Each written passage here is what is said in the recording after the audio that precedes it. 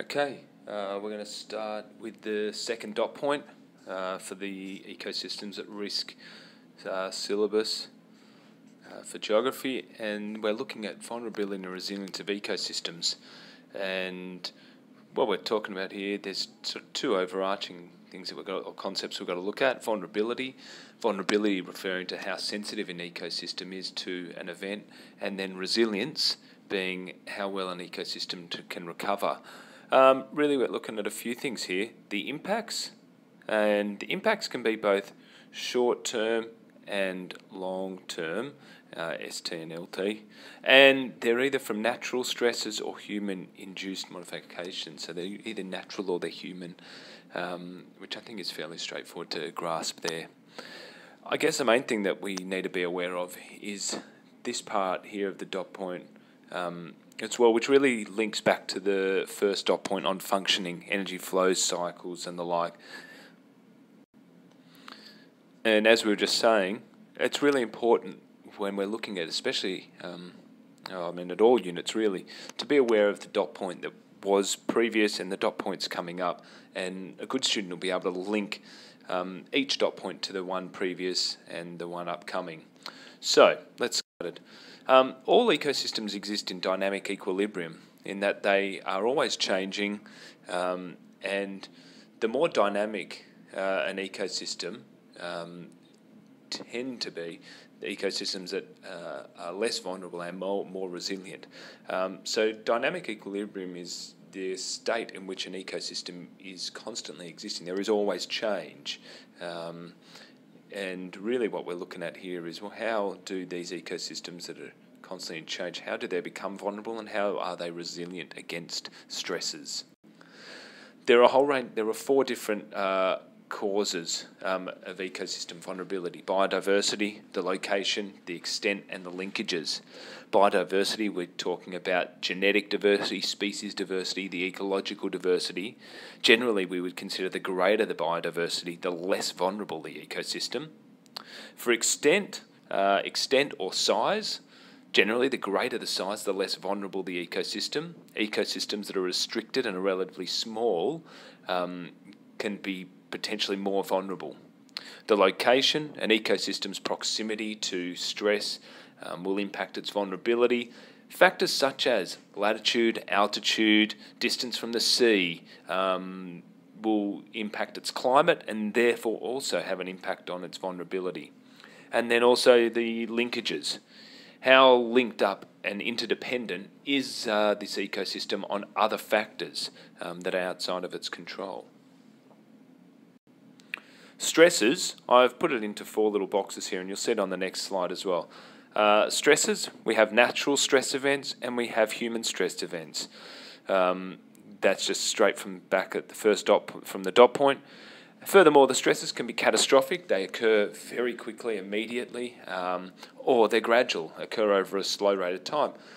The way I like to teach this unit is to then break this into four and have a natural stress, and a human stress, those catastrophic and gradual, and have sample studies or small examples of these that we can then look at. We'll go through them now. So I like to look at a natural gradual stress on the Tasmanian devil. The human gradual stress is our ecosystem is our oceans, especially through overfishing.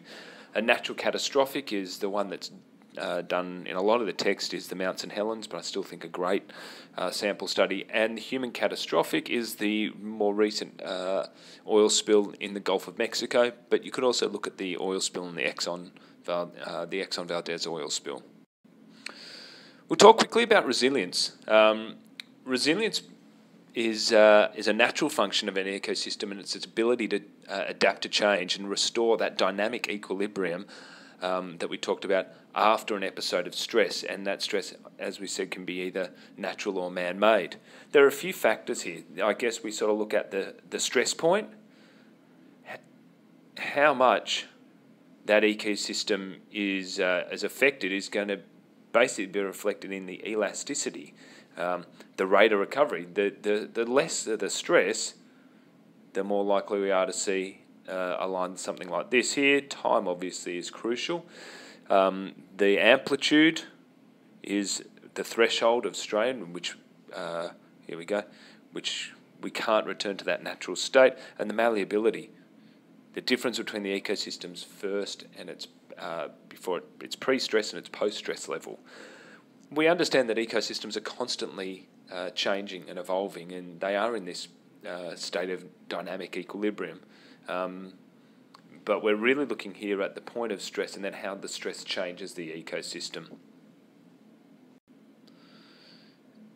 Changes as a result of human activity. I remember I said at the start, we're going to look at a few things here, the food webs and the cycles and the